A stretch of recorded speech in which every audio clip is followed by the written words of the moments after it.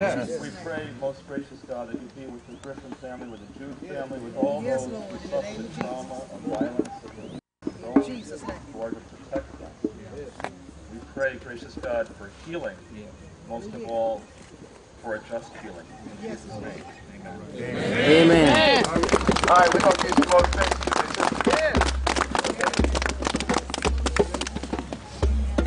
Sisters want to speak? Frankie's sisters out here. Amen. They definitely feel like you said every word.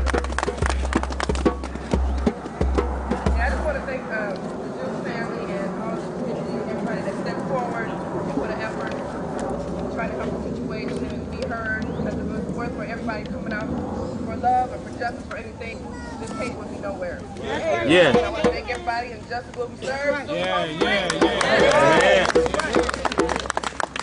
Hey, before we leave, we got enough people here to stretch out this whole block, so we gonna hold hands and line up this whole block in a circle before we leave.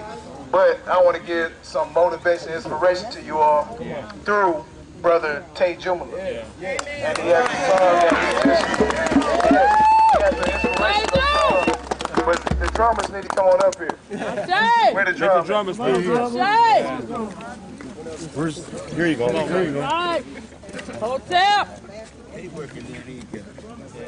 I know that we all know that the spirits of our ancestors are watching us. I say. The till is looking down to paradise. Oh, yeah, I say.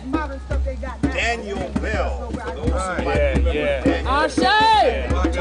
well, is watching us. I say. And all of our ancestors are watching us. I say. And of course, we know God, the creator of all things, is watching us. I say. And before we do anything, I want to thank every member of this community where we stand. I say. And let them know that Milwaukee is one city. I say. We are all one, and we have come here, as we said most eloquently, in love and in peace. Our ancestors are watching us, but there are some people somewhere who believe that the 13th Amendment was never passed. Never passed. There are people somewhere who believe that this is before the Civil War. I say. You can do to somebody what you want to do and just walk away smiling. I say. As a matter of fact, there are some people who still say that we are slaves. I say. Yes. But you know something? You cannot be a slave unless you have fallen in love with that evil thing that controls you against your will. So I want to tear all those pages out of the history books and replace them with the fact that we were captives who always fought to break free, because we have never been slaves.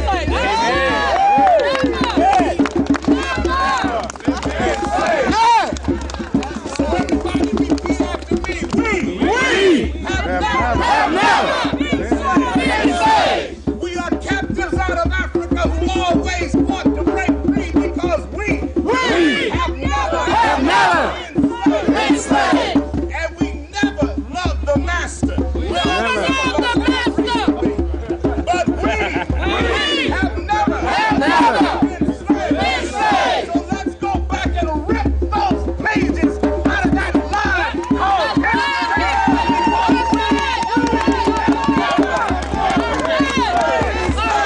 The only thing that we have ever loved is justice. The only thing that we have ever loved is the people of America. We've never been in love with this system in America who still wants to call us slaves, because we have never been slaves. We have never been slaves. Remember that.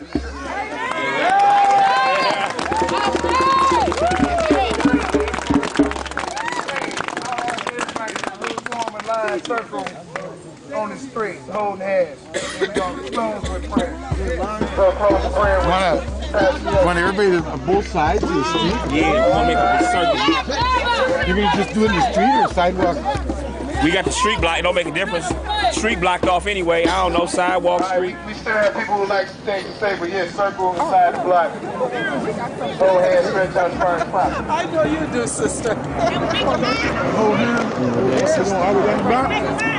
Hey, let it be on the street, kids. What's up, Lord? Hey, how you doing, sister? I guess today just looking for your buddy Greg today. Too early for him, huh? I and other white countries talked about Milwaukee.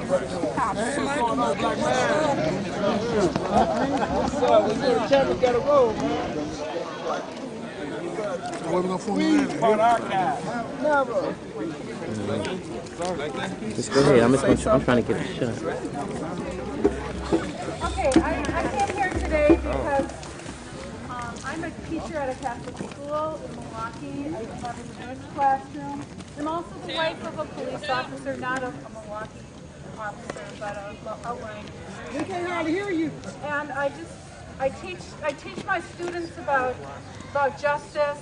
I teach my students about God. I teach my students about Martin Luther King. I teach my students about Ruby Bridges. And there's been a lot of progress there, but I also teach my students that, we've got a long way to go here, and I pointed out the injustice of this case to my students this week. And I want them to know that we have to stand together, and that I appeal to the prosecutors of this case, and I call for complete justice. And if there is a hatred crime here, then let it be brought to justice, and let that be, charged. And let's not be wimps about prosecuting this case, but let's stand together on this. That's right. That's right. And I understand, being the wife of a police officer, that officers have to trust each other. But these officers have crossed the line, and now they're obstructing justice. Yes. And I call for all of the people involved. The 3 have come forward, but there were more people involved. And I call for a complete disclosure of the truth.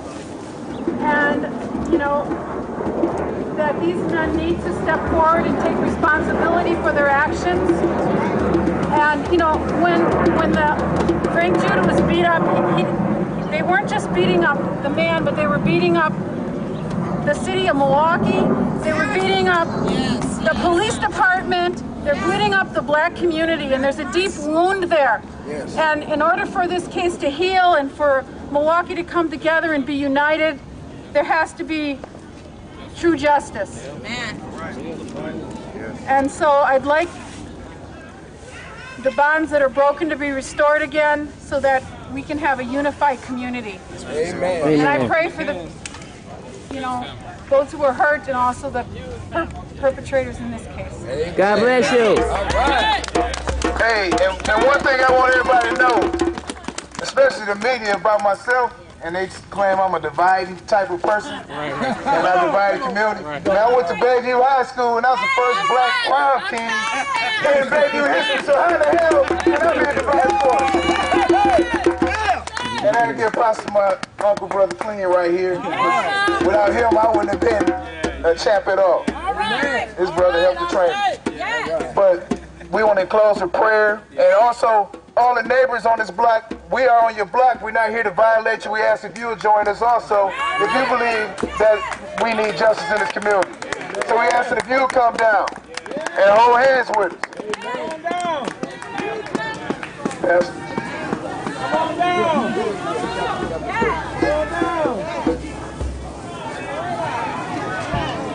Right. Come on out. Come on down.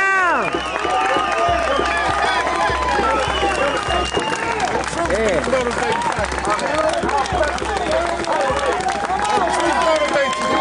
Yeah.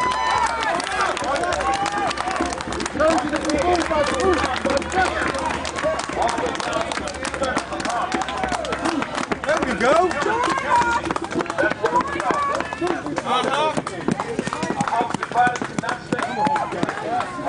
But we are together. We can tear down the walls. The walls are coming down. Hallelujah. Hallelujah. Yes. Check that out. Let us all bow. Father, in the name of Jesus, we thank you for this gathering. hallelujah, gathering of justice. Not for one, but for all. We thank you for all of those who shedded blood, who've gone before us. And we thank you, Lord, hallelujah, that we've taken a stand. Hallelujah. We're not going to let the bloodshed be in vain. We want to thank you for all of the leaders here today. We pray in the name of Jesus that this would not just be a one-time affair, but God, until justice reigns. Hallelujah. We pray in the name of Jesus that you would keep us walking our streets, for they are our streets, and we demand justice. We want to thank you, Lord. Hallelujah. Again for Mr. McGee, Alderman McGee.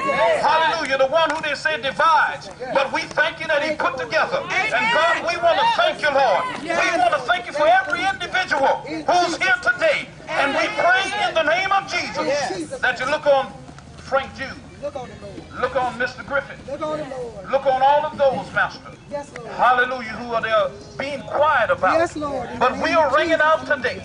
And we are thanking you that the bells will continue to ring until justice be done. And we want to say that we thank you. Hallelujah, we love you. And we give you all of the praise. In the name of Jesus we pray. Hallelujah, amen. Amen.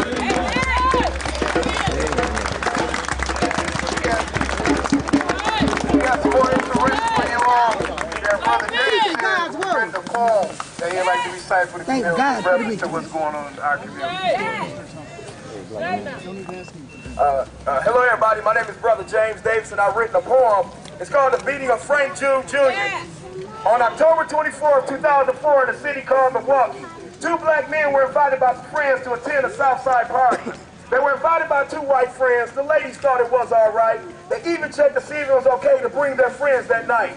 The people at the party told them yes, they could bring them to that place. But when the four arrived, the party paused while the attention was on one race. Frank Jude Jr. and his friend could feel the racial tension. It was obvious through the both of them that the color should have been mentioned. They all decided to leave right away. They were not going to stick around. As they proceeded to leave in their vehicle, Frank Jude was pulled to the ground. 10 to 15 off-duty cops started beating him like he was a slave. It was God Almighty that spared Frank Jude and kept him out of his grave. 3 months go by before the media decided to let it be known. That was the trigger that set the community off on exactly what went wrong. The cop hosting the party said he was missing some items from his home. What makes him think the community believes Frank Jude was allowed to roam? The district attorney said it is hard some cops won't cooperate. But when those cops obstructed justice, he should have jailed them on that date. Instead, they are at home on suspension being paid for their crimes. Because of a dumb and stupid state law, they continue to collect our dimes.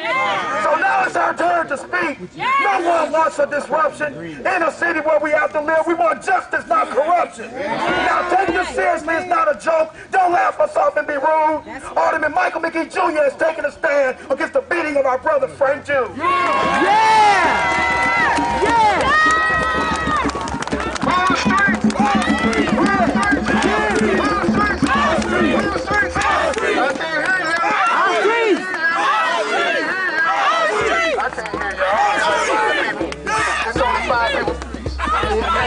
One thing we want to ask people, if you'd like to sign up, we have Sister Aisha here so that we can stay in contact as we move along, because we're not going to just keep protesting. There's legal remedies also we're going to explore.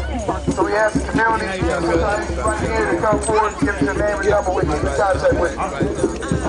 So you have to join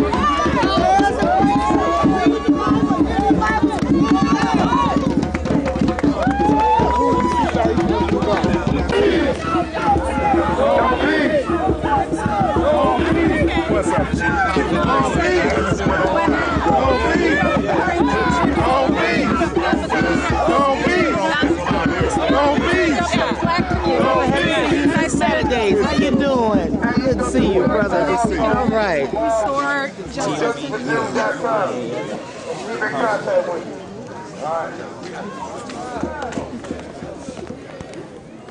Hi.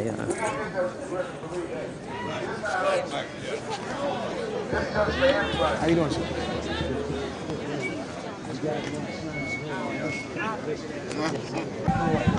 That's my sister.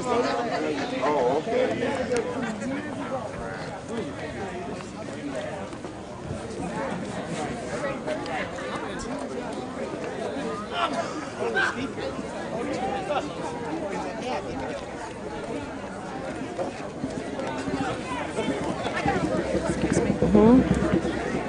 I know you want to get me. You know, and I even put the book on the.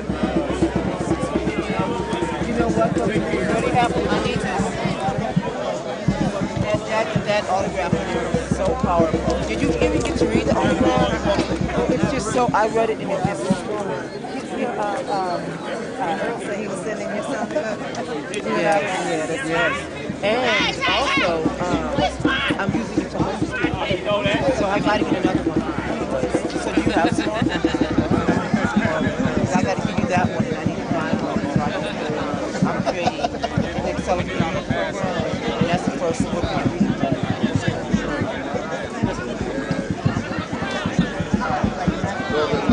Well, no, I don't have any children. I just, what is it? 13. They about to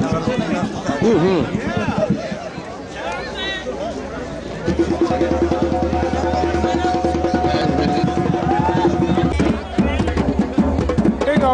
Hey.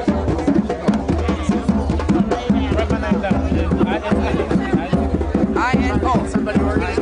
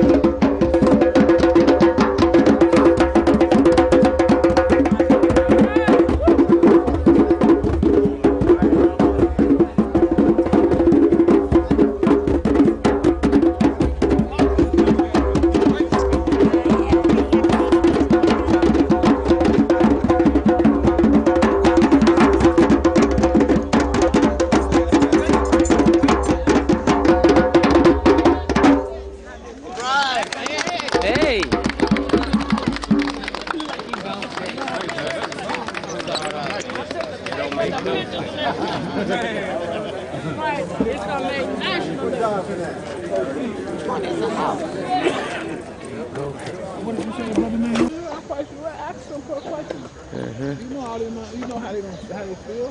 Tell me. Action, shit. Can't do nothing but say no comment or whatever. You know what I mean?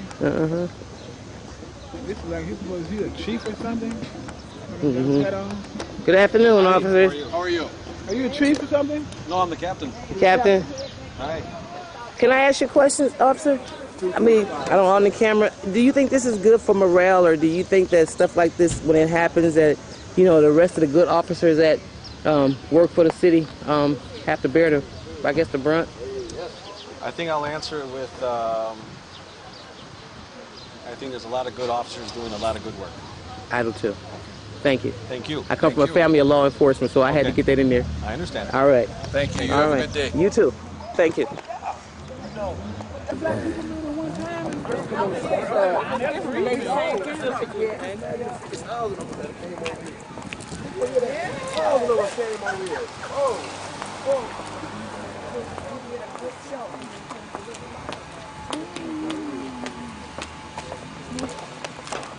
It's kind of bad for morale. Well, I'm not permitted to make any comments about the incident whatsoever. Okay. So. Well, thank you. Okay. All right. Folks, take care.